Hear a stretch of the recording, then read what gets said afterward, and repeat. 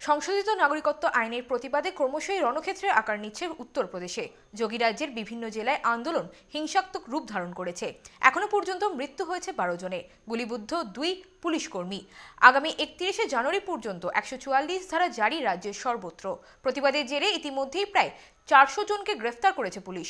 Internet পরিষেবা বন্ধ রাজ্যের 21টি জেলায়। রাজ্যের সর্বত্র বন্ধ রাখা হয়েছে স্কুলও। লখনৌ, গাজিয়াবাদ সহ কয়েকটি শহরে বন্ধ ব্রডব্যান্ড পরিষেবাও।